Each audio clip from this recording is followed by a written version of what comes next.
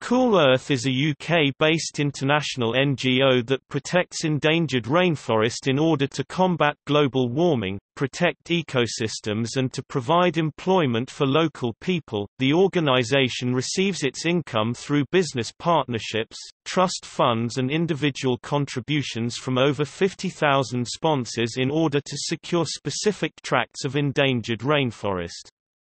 Through the Cool Earth website, an individual can donate to support rainforest and indigenous communities to protect their rainforest.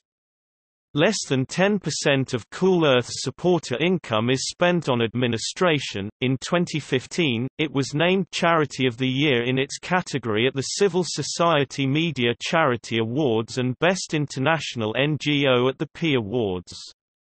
It is supported by various celebrities including Professor James Lovelock, Dame Vivienne Westwood, Kelly Hoppen, Ricky Gervais, and Sir David Attenborough.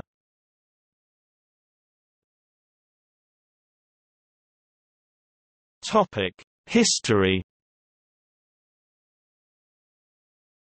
Cool Earth was founded in 2007 by entrepreneur Johan Eliash and MP Frank Field out of their common interest in protecting the rainforest. They argued that it was unacceptable that the 20% of carbon emissions created by tropical deforestation were ignored by the Kyoto Protocol and that urgent, direct action was needed to put a stop to deforestation, lest it take up to 20 years to get an idea adopted by the political bureaucracy.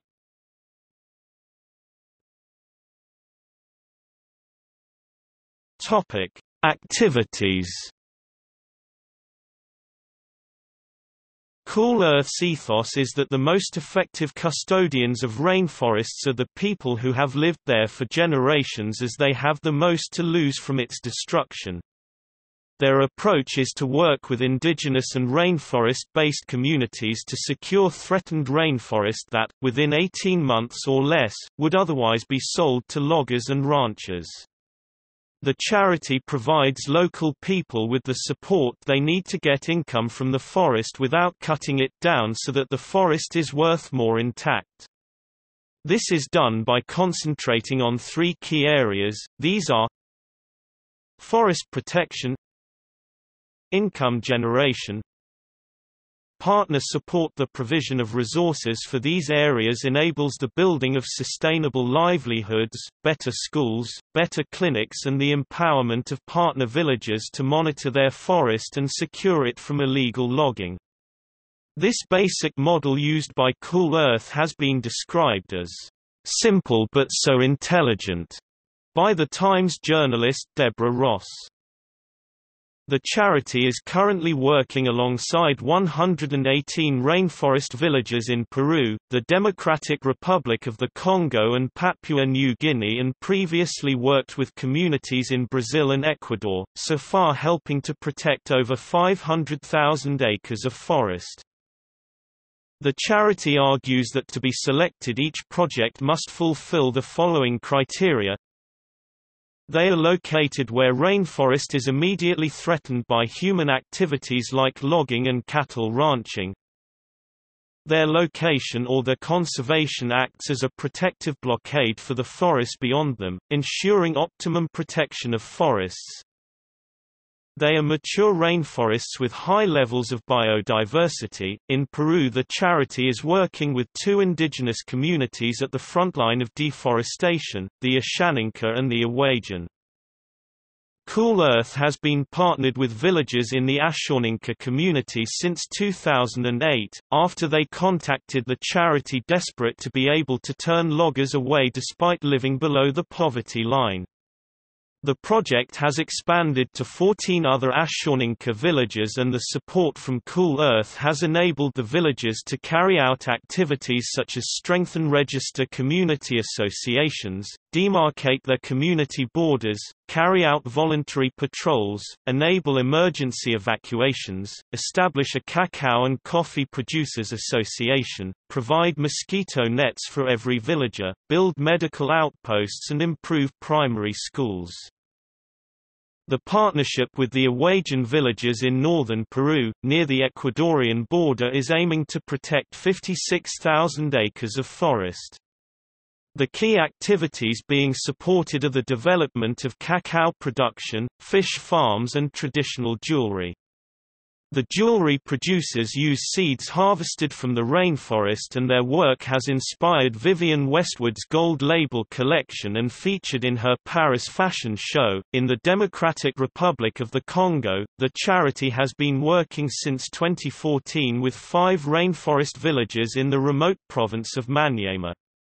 Here civil war has resulted in the people living in extreme poverty. So far, Cool Earth has helped improve the villagers' rights over their forest through training of local people in GPS mapping and plotting 600,000 acres of community forest. Cool Earth's youngest project is in Papua New Guinea and was launched in September 2015. It is working with 3 indigenous and rainforest coastal villages on the edge of the palm plantation frontier.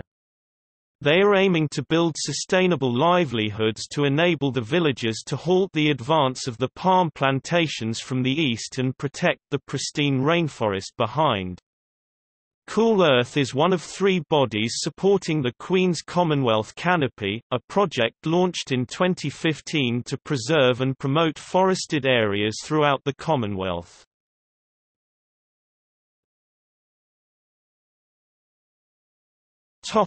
Recognition. Cool Earth is supported by notable people and organizations including Professor James Lovelock, Dame Vivienne Westwood, Pamela Anderson, Ricky Gervais, Sir David Attenborough, Lily Cole, Kate Moss, Sadie Frost, Stella Tennant, Ian Hislop, Professor Lord Stern, Tracy Chevalier, Joe Brand, Philip Pullman, Dr. Tony Juniper, Kelly Hoppen, Leah Wood, Nick Baker and Dr. John Hemming. In 2015, it was named Charity of the Year in its category at the Civil Society Media Charity Awards and Best International NGO at the P Awards. In 2016, a detailed external evaluation of Cool Earth was undertaken by Giving What We Can, which found Cool Earth to be the most cost-effective charity working on mitigating climate change through direct action. The report concluded, Cool Earth is overall the most cost-effective climate change charity which can reliably reduce emissions without risk.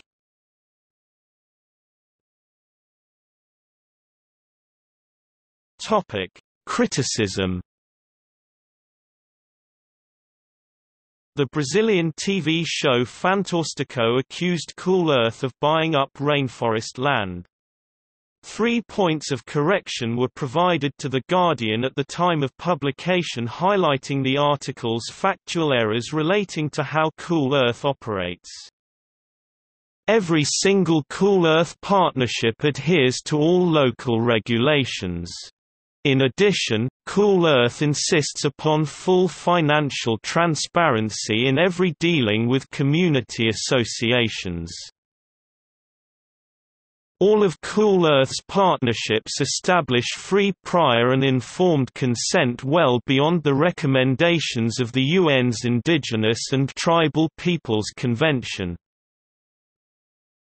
The logging concession that was acquired and closed down by Johan Elias in order to protect an area of Brazilian rainforest has no link whatsoever with Cool Earth and predates the founding of the charity. The corrections also clarified that Cool Earth never has and never will acquire rainforest, instead providing grant funding and technical support to communities wanting to protect their rainforest.